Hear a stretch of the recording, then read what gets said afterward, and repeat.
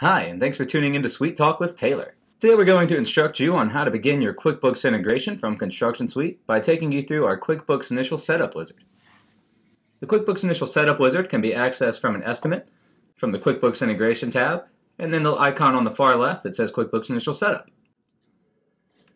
What the Initial Setup wizard is going to do is essentially choose the way that your accounts and items are going to be created within QuickBooks when you send your ConstructionSuite estimate over, and also the types of accounts and items that you're going to create.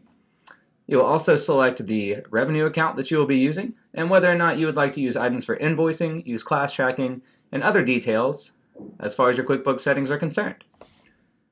On the first page of the Initial Setup wizard, you will see that we have an option to select an account type. We have two default account types, cost of goods sold or construction work in progress. These will pre-select a few of our items and account types throughout the wizard for you. If you would like to choose your own custom settings, you can certainly select the custom option at the bottom. And that will allow you the flexibility to choose your own personal settings as you go through the QuickBooks wizard for integration with QuickBooks. In this case, we're going to go ahead and choose our cost of goods sold so you can see how that will populate some information throughout the wizard, and select Next.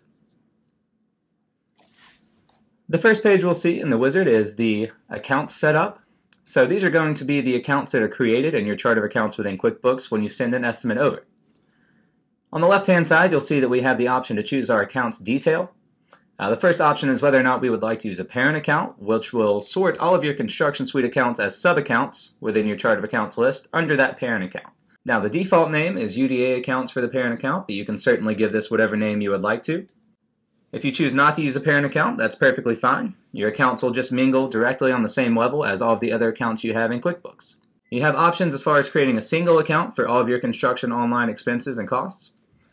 You have the option to create an account for each category in the UDA estimate, which are going to be our planning, foundation, framing, whichever ones you have tabs for in your estimate, or the option to create an account for each category and subcategory in the UDA estimate, which is going to be anything you will see on your project totals page.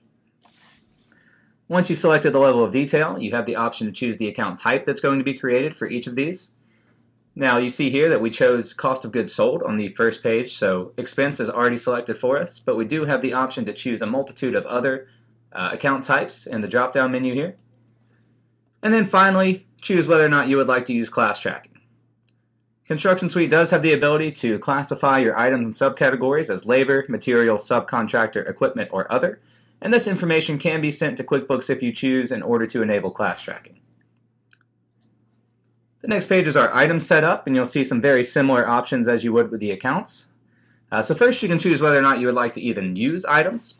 I do highly recommend using items because without using items, much of the functionality between the QuickBooks and ConstructionSuite integration will not be available.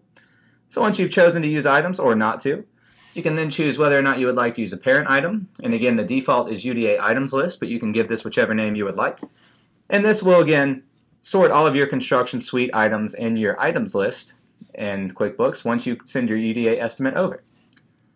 You then have two options, whether or not you would like to create an item for each category and subcategory, so everything on the project totals page, or create an item for each category, subcategory, and item in the UDA estimate. You can then select your item type, and again by default service is selected based on our choice of cost of goods sold on the first screen, but you can choose non-inventory, inventory, or other charge as well. And then you can select whether you would like to use items for invoicing within QuickBooks. On this screen you'll see that we can choose our revenue account detail, so we can give a revenue account name if we would like to reference both expense and income accounts. Again, the default is UDA construction payment, but you can change this to whatever you would like. And then choose the account type. Once again, the cost of goods sold choice on the first screen has chosen income for us, but we can choose other current liability, long-term liability, or other income types if we would like. Once you select that, you can continue to the final screen of the wizard. You'll see here that this will show your new integration settings, and if you have done the initial setup before, it will show the previously selected items as well. That way you can compare and see what features you have changed, what might be altered in your QuickBooks account from here on. And once you've reviewed this and made sure that everything looks good, make sure that you back up your QuickBooks company file first, in case anything doesn't come over as you would like it to. That way you can just restore your company file, come back and change your settings in the wizard, and send it over again.